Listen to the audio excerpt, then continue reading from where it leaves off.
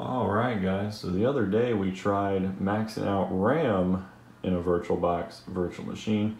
Today though we're going to try maxing the CPU. So this is going to be kind of interesting to see what happens with this. I'm having a feeling that it's probably going to be the same result that it was with the RAM, but I'm not really sure because, if the CPU, it doesn't have to be used all the time unlike, the RAM does. So yeah, it's going to be interesting to see it, but this is a Windows 10 virtual machine. I only have 2 gigs of RAM allocated to it. If we go to our processors though, this might look a little different for you.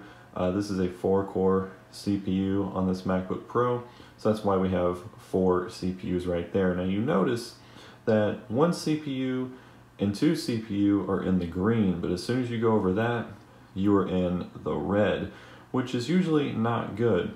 Now it does let you max it all the way out. Now that's different with the RAM. If we go back to RAM, you cannot max the RAM all the way out. It literally won't let you click OK. You have to go to a certain point in here that it'll let you do it. So I think that's kind of interesting, which makes me think that this result might be a little bit different because it does let you max the CPU all the way and then hit OK. So we're going to see what happens here when we max the CPU out. So let's go ahead and click on Start.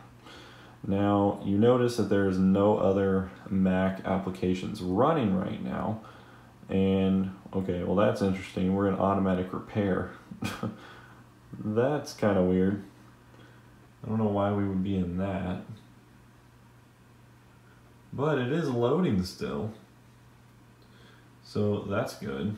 I don't know why automatic repair would be coming up. It's kind of interesting. We'll see what it does though. It's not lagging or anything, so that's good to see at least. But we'll let this load and see what happens in a second. Okay, so it didn't find any issues. I don't know again why it was even talking about the automatic repair. That's very interesting. After we changed the CPU, that showed up. But anyways, it's loading, and right away I noticed that it is a lot smoother than just on one CPU, which is to be expected, of course. And apparently what it's doing, unlike the RAM, is you don't need your CPU all the time, unless you're doing some kind of intensive thing like graphic intensive stuff or anything CPU intensive. So this might work a lot better than you would expect it to. Alright, we're here on the desktop. A little slow to load. Isn't loading the taskbar completely yet. Alright, here we are. So let's see what the task manager has to say. You can hear the fans on the MacBook Pro, but that's basically normal. I mean, this thing heats up for no reason. So yeah, it looks like we're running about, we're running a lot more CPU than I thought we would be right now. This is also because we just started up, but we're pegging it almost. Yeah, a lot of background stuff going on and everything like that, which this is kind of interesting to see it that much. That should, calm down, I would hope. Let's see, our CPU, you can see 4 virtual processors right there. But now it looks like maybe it's calming down, but not really. But let's see, we just opened something like Microsoft Edge. I don't have anything to really push the limits of the CPU on here, but I don't know. What I'm interested to see though is what happens if we start opening stuff on the Mac. Okay, so it looks like maybe no issues there. Yeah, we're really smooth on the Mac right now. Let's go back in here. Yeah, so we're smooth on the Mac, like no issues whatsoever.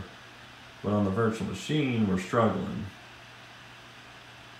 So maybe that means that the Mac's process processors.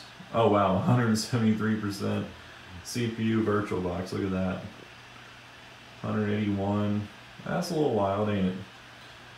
Yeah, so okay, it's going back to Earth a little bit. Interesting stuff here. Definitely interesting to see. Now the CPU is calmed way down on the virtual machine, but on the Mac, it's still showing VirtualBox using 143% CPU.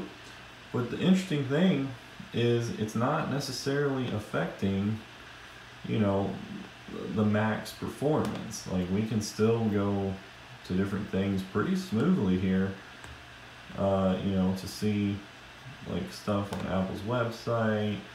We can go into system preferences. So really, it's not too bad. There's a little bit of a slowdown right there. We could possibly create a new file here in Photoshop Elements.